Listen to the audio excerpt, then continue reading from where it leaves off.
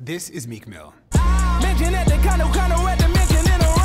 Famous rapper, used to date Nicki Minaj, but what you may not know is that he's been in and out of jail for over a decade. Philly rapper Meek Mill has just been sentenced to 2 to 4 years in state prison. Ultimately, his story is a story of a broken system. How does it feel to be part of the system? Something much bigger than him.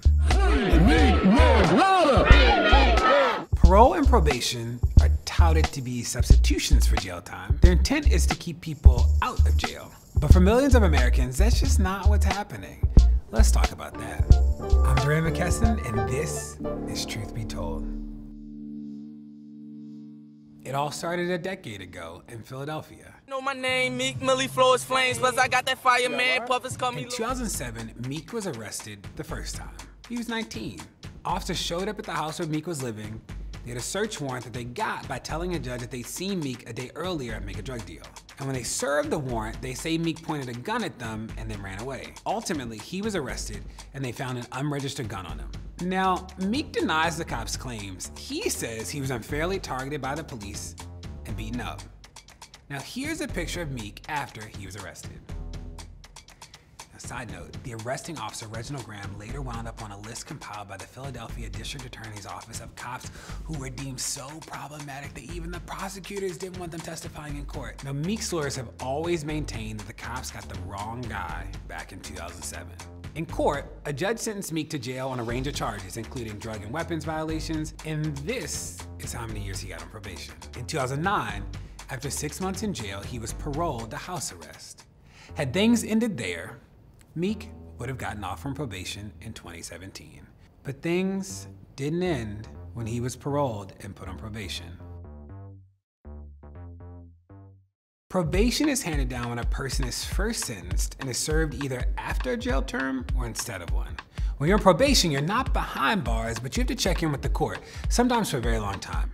It's basically the criminal justice system's way of saying, we're gonna keep a close eye on you. Probation sentences can stretch on for years and involve onerous supervision requirements like random drug tests, travel restrictions, frequent check-ins with the court, and even check-ins with judges. A person might not be behind bars, but on probation, they're just one slip up away from going back. Now, keeping people out of jail is the right goal to have.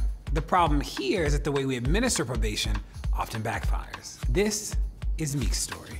In 2011, as his mixtapes were taking off, and they were great, it's what led to his career, he failed a couple drug tests and was given a probation violation.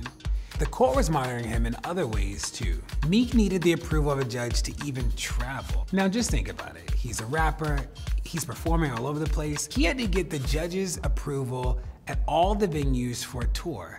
That's pretty intense. Now, he slipped up.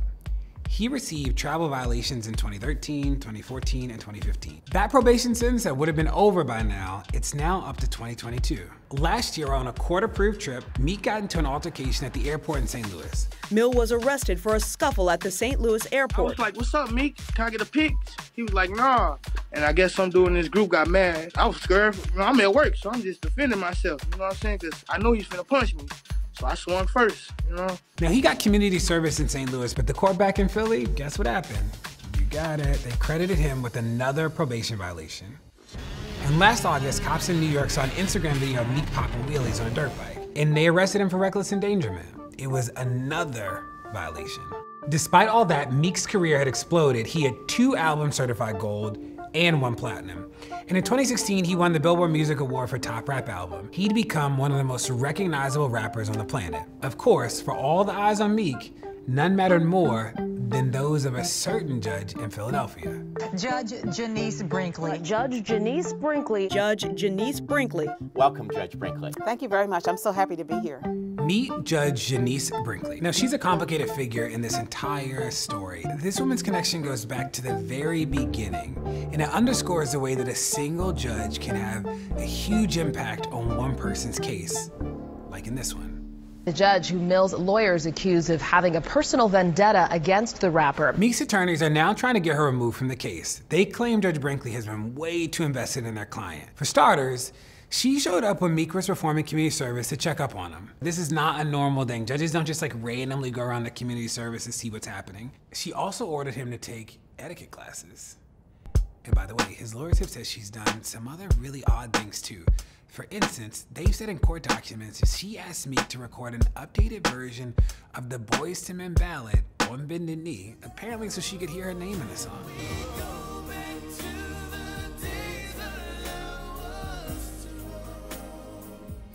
They've also claimed she asked him to leave his management company, Jay-Z's Roc Nation, and instead hire a local Philadelphia manager. Now, Judge Brinkley denies these allegations and said there's no evidence they're true. She says she stands by her original decision to sentence him to prison, saying she, quote, committed no error. And she's right, there's technically no error right now. The way he's been dragged through the system is the way the system currently works, but it doesn't have to be the way that we build the system. That his case alone is an indictment of how the system is functioning. It's worth noting, Meek had racked up not a single new criminal conviction, just supervision violations. In other words, nothing that would ever, on its own, earn several years in prison. Now look, the worst part of this case is that Meek's story is decidedly not extraordinary or even unusual. We just know him because he's famous. But there are thousands out there with similar stories. The U.S. Department of Justice said Pennsylvania, where Meek is from, had one of the largest probation populations of any state in the country. About a third of Pennsylvania's state prisoners are probationers or parolees sent back to prison. Today, we've got nearly this many people in this country caught up in the system of so-called mass supervision. And guess who's being supervised? In 2014, a study of probation in 4 American municipalities found that Black probationers had greater odds than anyone else of having their probation revoked. We now have more African Americans under criminal supervision than all the slaves back in the 1850s. And for what? Many times, it's for little slip-ups. Often, like Meek Mill, probationers have merely violated the terms of their supervision. Incarcerated, in other words, for technical violations. The good news is that some states are pushing reform efforts. For instance, these states are looking to improve their probation systems. Meek's case helps put the problem into clear focus. Now, if we're smart about it, we'll use Meek Mill's case to think deeper about alternatives to incarceration, to think about how to change probation so it's not just like a pathway back to jail. You have the power to work to change this at the local and state level wherever you are.